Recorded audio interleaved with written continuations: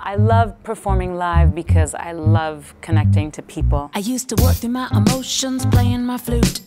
You learn a lot about the relationship with the players behind you. You see what works with the audience, where you see a teardrop in someone's eye or a smile, or they're going to the bar and they're bored, they need to get another drink. And